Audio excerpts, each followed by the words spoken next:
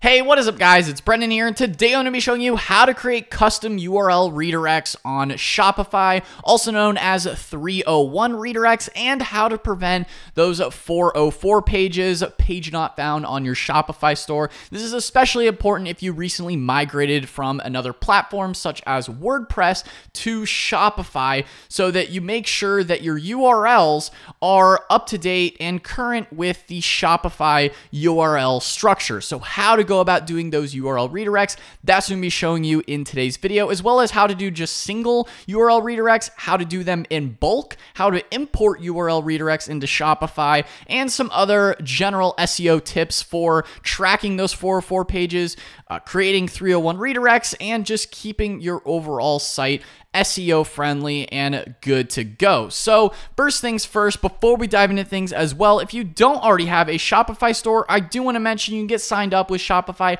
at that first link down in the description box below. That's brendanvalesky.com/Shopify. We'll take you right over to a Shopify free trial. Again, you can get started with Shopify for free today. That's that first link down in the description box below. And without further ado, let's go ahead and dive into the tutorial. So of course, you're going to want to make sure that you are logged into your Shopify dashboard.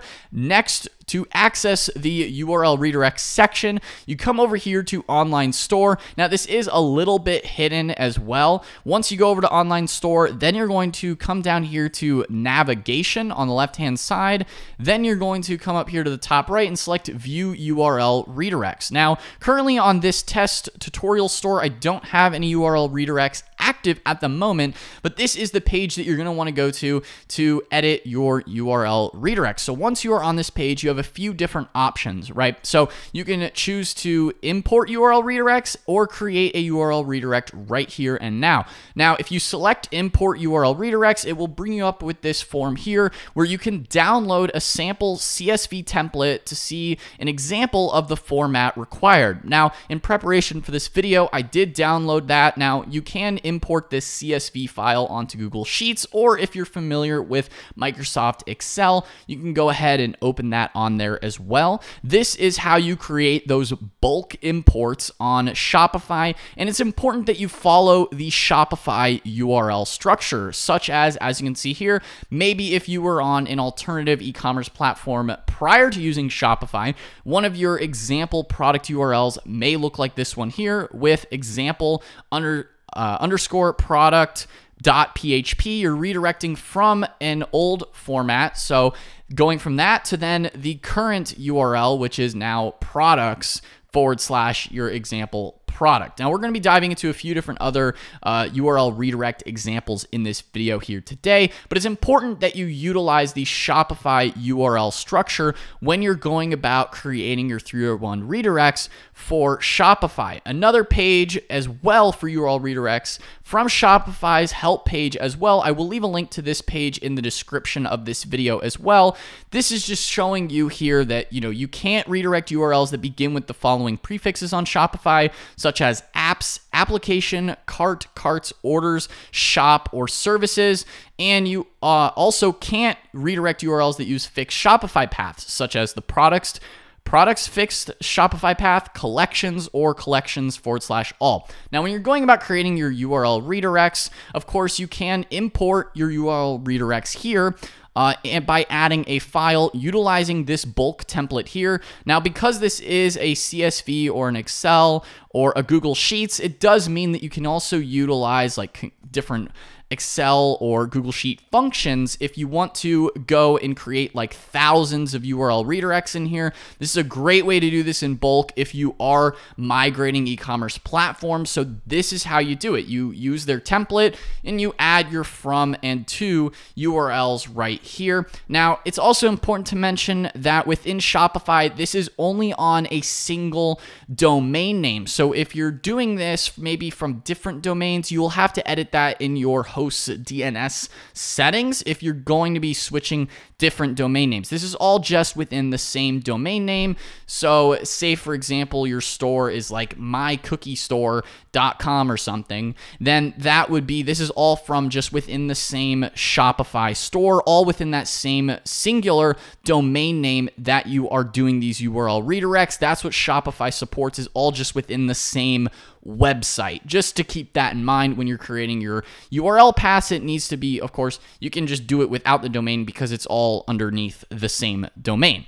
Bear that in mind. So once you have that created, if you are doing it in bulk, then you can import that right here. Now we're just going to be creating a singular URL redirect in this tutorial, but that is how you do it in bulk utilizing their CSV template. You can import it right there. So that's how you go about doing that. Now this is of course to prevent old links from breaking by redirecting your customers to another page. Like I mentioned before, if you just migrated e-commerce platforms, maybe your URLs for your collections are just your domain / the collection, such as shoes or something, for example. That will create a lot of these 404 pages, page not found, that you're going to want to make sure that you are redirecting. So we're going to go ahead and create a URL redirect here. Now, as you can see, this is how you do it just for a singular domain, or if you just want to do it one by one. Maybe, for example, you don't have a lot of URL redirects to do on your Shopify store.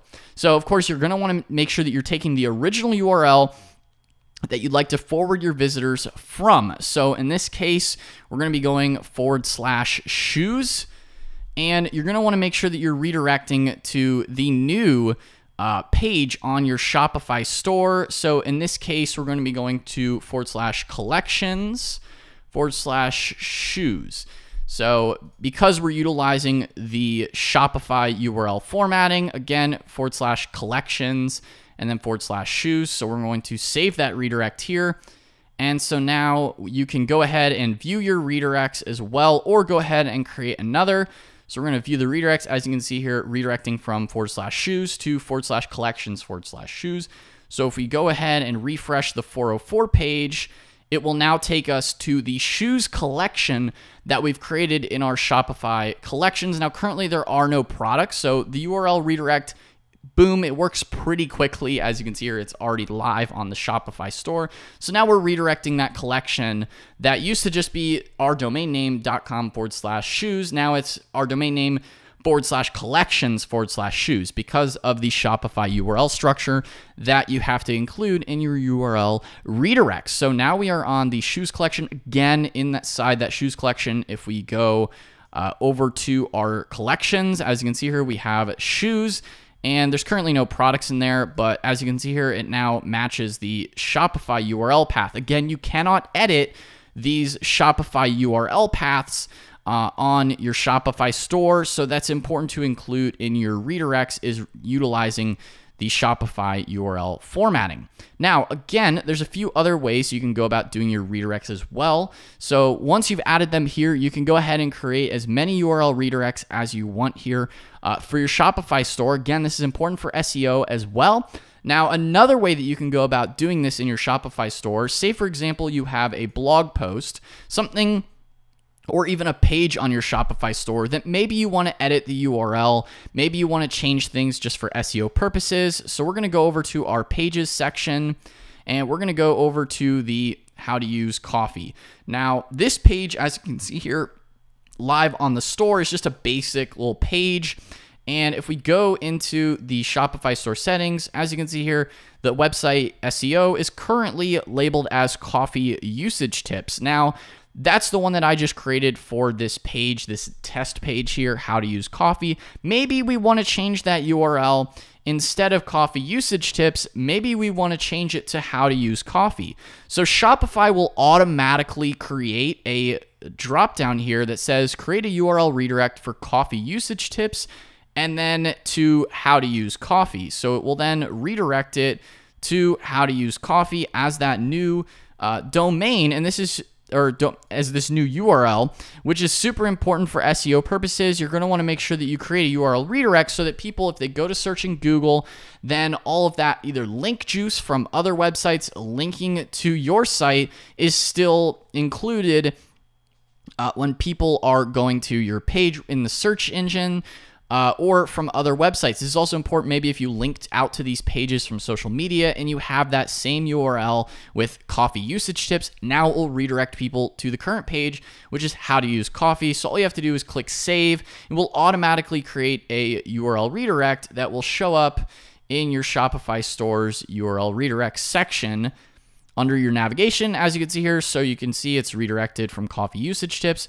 over to how to use coffee. This is the new URL. So this is super important to help prevent those 404 pages on your Shopify store. You can go ahead and create as many URL redirects in here as you want. You can also import and export your URL redirects. Now, to help improve your SEO and to find more 301 redirect opportunities or 404 pages, I would definitely recommend utilizing Google Search Console. Maybe if you're a beginner to SEO, definitely worth utilizing Google Search Console because they will help notify you and get alerted on issues on your Shopify store. Say if you're maybe brand new to SEO, you don't already know about Google Search Console, definitely I would recommend utilizing that on your Shopify store. Another tool that you could use to help track your 301 redirects and 404 pages if you have problems, maybe you just migrated e-commerce platforms, I would also recommend using Ahrefs. Again, none of these tools this is not sponsored. This is just tools that I personally use and would recommend for